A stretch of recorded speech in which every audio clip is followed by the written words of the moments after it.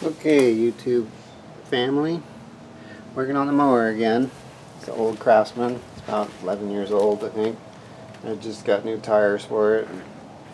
I've done another video. The axles were rusty and the wheels had welded on. Anyway, since I had the wheels off, I just started looking at it and realizing, you know, the oil probably is not the greatest in there. So it's easy enough to drop these. You see videos where people drill holes in them and make these weird drain plugs and a bunch of nonsense, but there's really no need for any of that. They come out really easily. They're held in with 4 of these 1/2-inch bolts. There's 2 of these in the front, and then there's 2 cotter pins, and that's it. It's not a big deal. You just put a jack under it. You got to get the body up.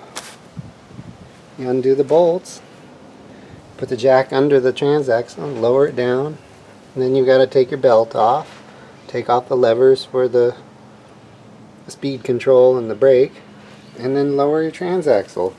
And then once it's off, there's a little snap ring, so you do need snap ring pliers. You just lift that ring out, take your fan off, take your pulley off, and then here there's a little rubber plug, which is probably going to be destroyed because when they get old they fall apart.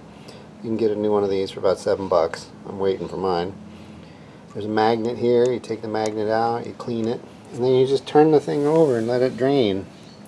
Holds about 2.3 liters of hydrostatic oil. And don't put motor oil in these. Motor oil is made for combustion engines to keep them clean with detergent and compression. Use hydrostatic oil. That's what they come with. That's what they're designed for. Get hydrostatic oil and put the same amount in that you extracted, 2.3 liters. Super light. The thing weighs like 13 pounds, so it's not a big deal.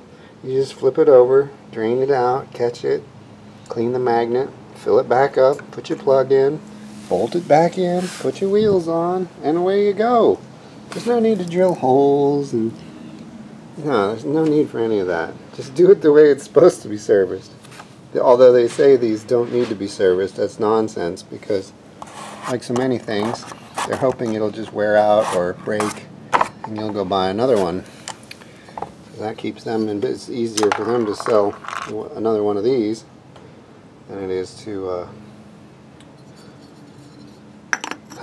give you little parts and plugs and whatnot. So anyway, it's not that hard. Drop one of these down, change the oil, put it back in, hook it up, and away you go. Don't drill holes, don't put metal in there. It's silly. Even if you were to do it that way, you wouldn't be able to get the magnet clean. You got to take the plug off. You got to get in there and clean that magnet. I mean, I guess you could take the lower part off. The pan underneath, it's bolted on too. But then you'd have to silicone it back on when you're done cleaning and draining and everything. But anyway, these are easy. They're easy to service. Even though they say they're not. There's no need to service it during the life of it, because they figure mowers are only going to last 7 years, but when you throw down $2,500, you want it to last more than 7 years. This one's going on 11, I think, and with this fresh oil here and the clean engine oil, hopefully it'll go another 10. As long as you can get parts for it, there's no need to keep buying new.